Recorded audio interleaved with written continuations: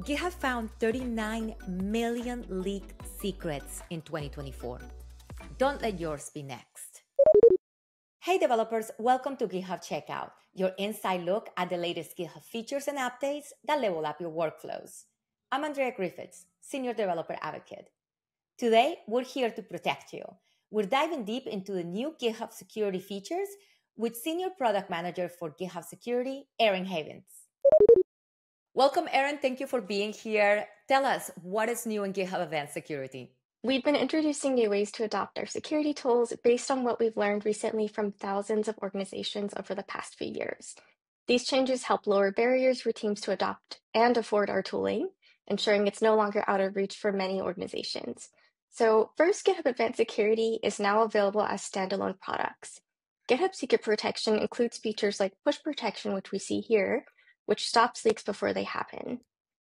In addition, we also have code security, which includes features which identify and remediate vulnerabilities before they reach production, like Copilot Autofix, which I'll quickly demo for us here. Copilot Autofix can be run directly from the alert page, like in this example. It can also be run in bulk from security campaigns, in addition to being run from within pull requests where they're annotated directly in a PR.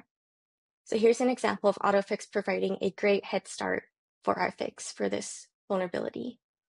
Each product is also licensed individually and can be scoped per repository. So billing for team customers is usage-based. So that means you can enable it for the repositories that you want, and you're only charged for active committers on those repositories. So it's pay-as-you-go, it's a meter. Enterprise customers with dedicated account teams can also purchase subscription-based or contractual plans where you buy an upfront number of seats that you want with the account team. We want our products to be accessible to organizations of all sizes, so security can scale with you. If you'd like to learn more about deploying secret protection at scale, you can check out a video that my colleague Chris Reddington just created to help you get started. Well, what if I'm not part of an enterprise plan? How can I access this? Previously, we had smaller development teams that had to weigh the cost of upgrading to GitHub Enterprise just to purchase our security tools. But as of this week, GitHub team organizations can actually purchase our products directly. So you can purchase in one click from the security tab instead of having to upgrade to an enterprise plan. And here's an example of purchasing from the security tab, so I can enable secret protection in one click or configure in settings from security configuration. So for example, here I'm creating a configuration to enable secret protection, and then I can go ahead and apply this to all of the repositories in my org or target specific repositories that I would like to protect. So here's an example. I am saving the configuration now, and now I'll go back to that configuration and apply it to the repositories that I want. What if you're not sure if you need secret scanning? Where can you start? This week, we've actually released our new point-in-time scan for exposed secrets. So in under 3 days since launch, this feature has already detected over 1 million exposed secrets across hundreds of thousands of user repos. It gives us great insights about the secret leaks found across your organization.